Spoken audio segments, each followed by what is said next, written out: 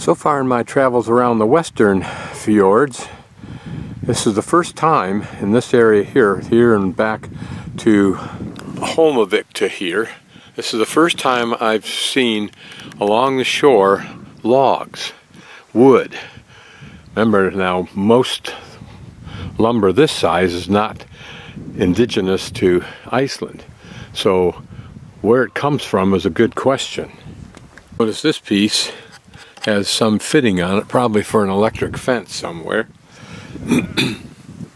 But the second thing I've noticed is that it's being harvested now consistently and piled on the beach in piles like this, which is only practical and you can get a resource that floats to you. What I don't know is what international current brings that from which countries.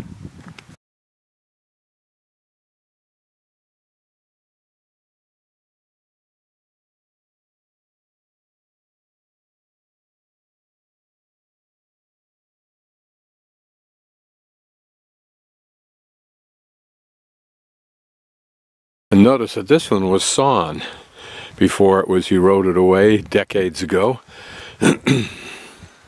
Was wasted when it was, because like they did in the United States and Canada, they cut them high because they didn't want to mess around with the differences in thickness there.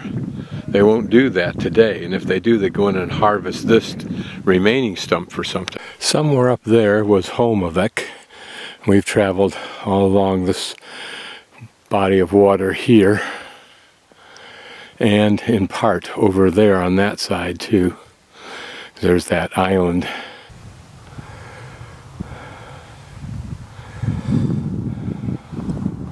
This is the road between the two fjords en route south on 68 and 1. This is part of the ring road. And we go by another fjord down here, and then all the way down far as we can see, beyond probably, and then start cutting across the bottom of that long fjord. Off in the distance, I think you can see some of the central highlands.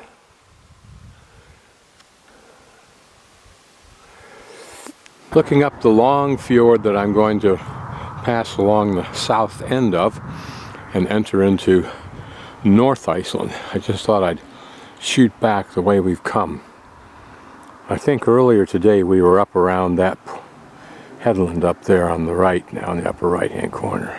In addition to the constant presence of mountains of various sizes and drama, is the constant overwhelming amount of water.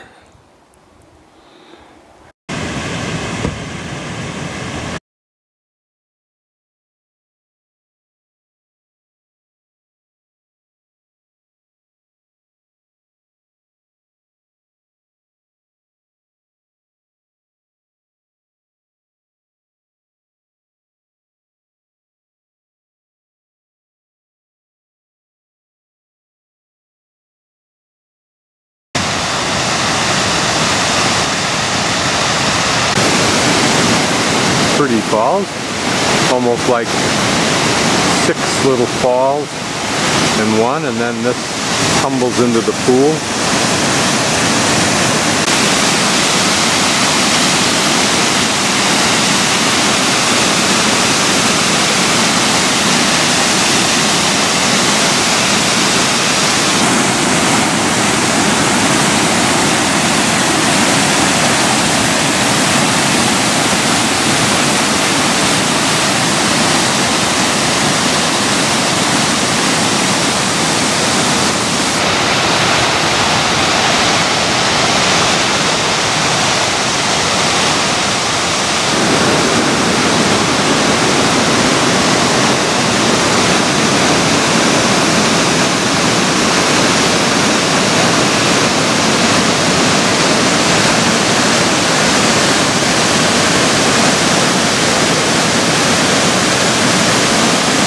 This is the downstream run. It pools again right here and drops off through another little falls and then down through some cascades. You can see what a good sized canyon it's carved out over time.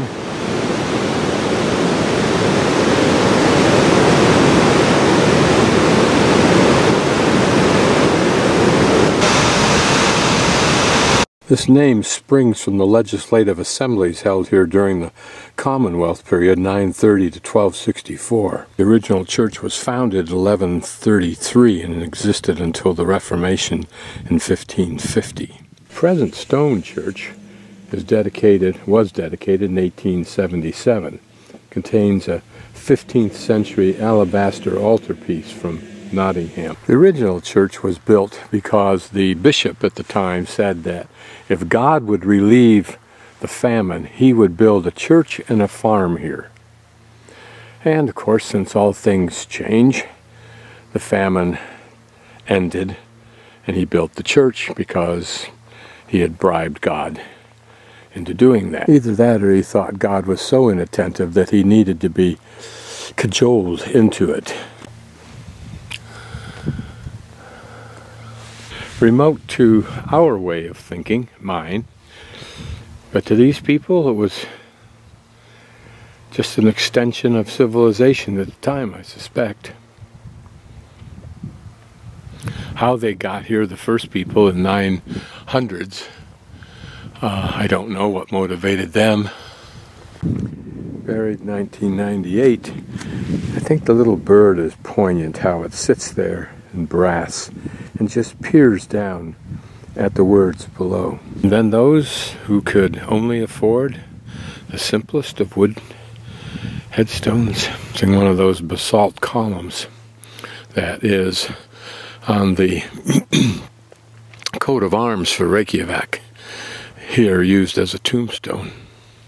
And even more simple headstones. I haven't seen actual flat stones used like this before anywhere. It's except somewhere, and I can't remember at the moment where it was, whether it was the United States or elsewhere, that flat stones were left not over grave sites, but in one particular place, and it may have been in Arizona, where Judy Legg goes in the mountains. And they were used to leave mementos. They would put sayings on there, you know, Dad, we miss you, that kind of thing. Just in these one place where traditionally people would do that. It appears that what may have happened here is either archaeologists or the people who are members of the church, knowing who was underneath these stones, created metal plaques and put those plaques on the stones. Gester spent 21 years without Kristen. My guess is they were cremated, and that's why it's just a small plot with that stone. I've never seen stones like this used as gravestones. I wonder if the people who lie under them had any contribution in selecting the stones. There are always a few who think they need to stand out, even in this context where it absolutely means nothing anymore. Don't appear to be that old. Maybe 1937 is the oldest I think I've seen. 1921. Some of these just maybe nobody knows who's underneath these stones. And here a very novel one. I wonder how long that will last. How long the glass will survive the elements. Never seen this done either.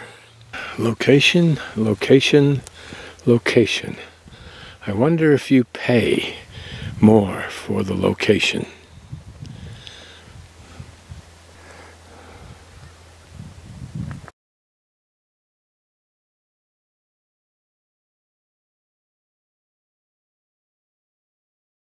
As I peer in the windows, it's a simple church, but with a very beautiful pulpit.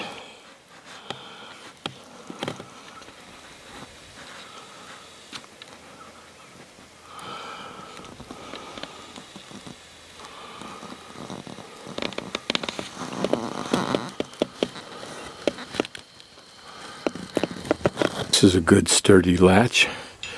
This lifts up, slides underneath, that drops down like that, and then you can put a lock in here. Pretty secure.